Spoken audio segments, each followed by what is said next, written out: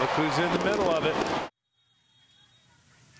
At some point, the Cleveland Indians are going to want to drop a game just to get the pressure release of this 22-game winning streak going. Right now, they're tied with the Royals 3-3. Last I heard, it was in the 5th inning. But, you know, the historic record is one thing. The World Series is the main prize. Maybe you just lose intentionally. But we'll talk more about that. We'll have hopefully some post-game reaction for you coming up in the 6 o'clock hour. Other sporting news. Sam Farmer of the LA Times tweeting out what most of us have noticed for quite some time. There's a really good chance there's going to be some empty seats for the Bolt StubHub opener.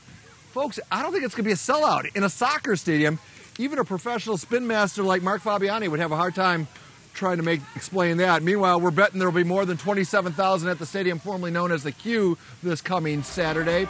Stanford holding steady as 9-point betting favorites to beat Rocky Long's Aztecs. The two best teams I've seen on film the last 2 years where the receivers do a great job of blocking are us and Stanford.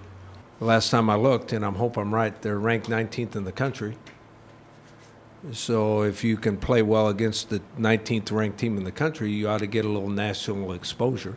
If we beat them, as we're 3-0, that's all it'll mean.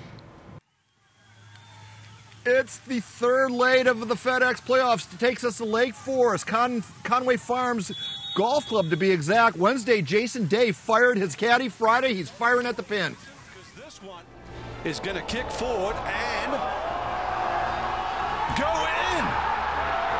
There's the delayed reaction. A hole-in-one from the Australian, Jason Day. Day's hole-in-one, good enough for a new BMW, a sedan that he donated right back to the Western Golf Association and the Evans Scholarship Foundation. Pretty cool there. Mark Leishman is your halfway leader going into the weekend at -16. He's 3 shots ahead of Day and Fowler. That all serves as an appetizer for the 5 p.m. edition of the Prep Pickscom Report. We call it the Pre-PPR. It's time to start the sports wheel. I'm joined by 2-time state champion coach John Carroll, who's running shotgun. We have another John Maffey, a sports writer extraordinaire that needs no introduction in these parts. Coach, take it away, please. Hey, John, you know, you got your finger on the pulse of prep sports better than probably anybody else in the print media. We got 2 3-0 teams. One of them maybe a little bit of a surprise. The other one expected. Assess the quarterbacks for us, if you would. Well, I think, John, the Jack Tuttle is the real deal from Mission Hills. Tall, strong, great arm, and kind of a telepathic connection with Chris Olave, his speed receiver, which he didn't have last year. He didn't have that deep threat. And so, you know, they have that this year. And on the other side? Troy Bloomquist is an absolute surprise. Isaiah Ramos was their quarterback. He left. His family moved to Utah. Troy stepped in. I talked to Coach Mack a week before the season. He said, I think we're going to be okay. And they're better than okay. They're 3-0. Quickly, who wins?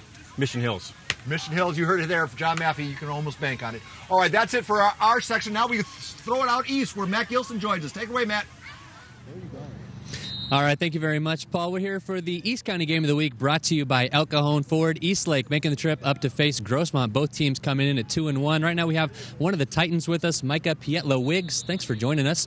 Now, you have been all over the field for Eastlake so far. A couple rushing touchdowns, receiving touchdowns, threw a touchdown pass, a couple interceptions. What do you like doing most out there on the football field?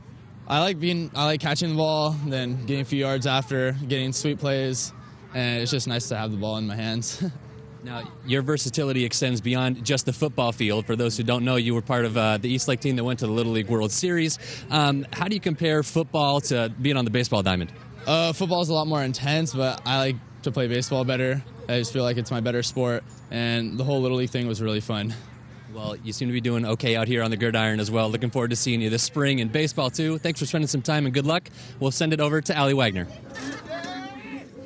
Thank you very much, Matt Gilson. I'm here at Olympian High School where they're getting ready to host Hilltop High, and I have the coach for the Eagles, Paul Van Nordstrom, here. Good evening. I almost said good morning. I've seen you all day long. Yeah. Tell me, South Bay, you guys, when you face each other, always have a little extra oomph to it. Schools are real close in the South Bay, and so the kids all know each other. They've played Pop Warner together, so it's a good little rivalry among a lot of the schools in the South Bay. What do you guys have to do to improve to 3-1 on the season? We have to for sure play better on defense, and our coverage units on the special teams have to play better. And offense just has to keep doing what they've been doing, and we should be fine. Do these fatheads freak you out a little bit? Can we get John Soderman run? Yeah, you might want to put one of those up and throw some darts at it or something. I don't know. But Soderman, it'd be nice to see a Soderman fathead. That would I be think nice. we should work on that because we got a glimpse of those legs during the pep rally. We'll have that a little later in the show. John Soderman. Actually, I'm going to go up to Rick Willis in the North County. Rick Willis, we could show your legs too, right? You know, if they got one of Rudy or myself, they would need like extra paper because their head, those heads are so big. Anyway, hey, we're at El Camino High School for our Tri-City Medical Center North County game of the week. Torrey Pines at 2-1, taking on El Camino at 2-1. Both teams have not lost to a San Diego section team. Believe it or not, should be pretty good. There's a pretty good guy on El Camino. His name is Chris Brown. And, you know, the really good news is this should be a quick game because both these teams like to run the ball a lot. And by the way, see this shirt right here? This is the name of the El Camino student section, which is going to be right behind us. These guys are going to make their way down. It's called The Jungle. Welcome to the Jungle. What's the name of the band? Welcome to the Jungle. Guns N' Roses. Guns N' Roses. Guns N' Roses. Welcome to the Jungle. And that's where we are. We're going to be in the jungle. I'll see you a little bit in like 6:20. Until then, let's go down to the bro who needs a fathead. All right, Rick, thanks so much. We're down here at Otay Ranch High School. They are hosting the Saints from St. Augustine. Talked to a little while ago. He said this is going to be a very, very tough game, mainly because of the fact that the Saints beat the Mustangs last year. Saints come here with a record of 1-2, while the Mustangs are 2-1, but this should be a very, very good game. Maddie Sinclair, how's your game going to go? All right, thanks, bro. Well, the Mar Vista Mariners just got here on Coronado Island, and I am now joined with head coach Tyler Arciaga. You were featured as a player on the PPR and now as a coach, almost as if you are part of the PPR family. Do you feel as if the PPR is about you?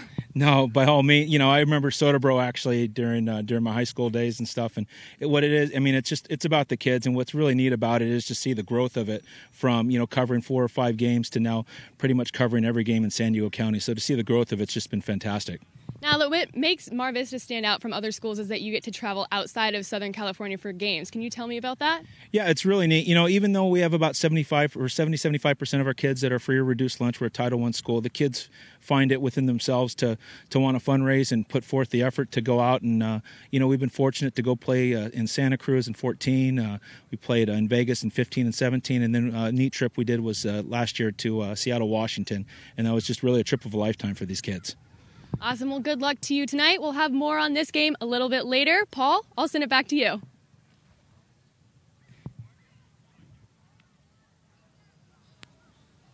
All right, so there's been a little difficulty. They don't have Paul yet, but can you just touch a little about, so you met up with Pete Carroll a little bit. Yeah, and it was really neat. You know, we went to the practice facility. One of our coaches played with him at UOP and set up the trip, Coach Steve Sutton.